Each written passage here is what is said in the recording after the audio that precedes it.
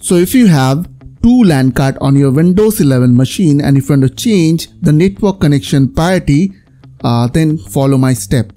So here I have two LAN card, as you can see. One is wired LAN card, which is Ethernet 2, and another one is Wi-Fi LAN card.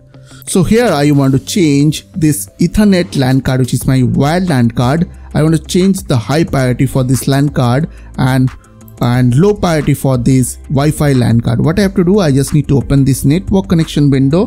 For that, simply open Run Box by pressing Windows and R button together on your keyboard.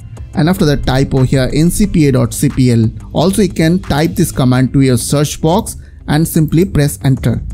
After that, you need to press enter from your keyboard. Now it will open this network connection window. Now you need to right click on that LAN card which you want to set high priority. So in my case, it is my wired LAN card. So I'll right click and go to properties. Select here IPv4 address.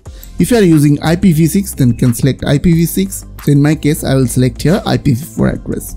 And after that, click on properties. Now here you will get a simply advanced option. So simply click on that.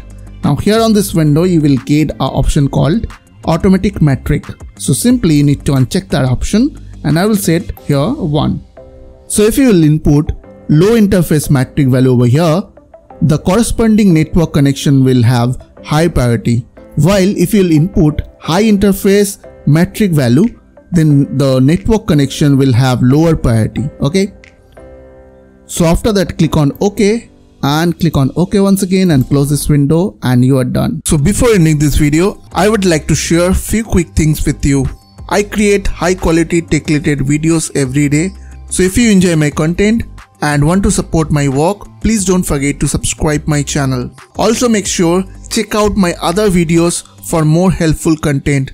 So I will see you guys on the next video. Till then, bye bye, take care.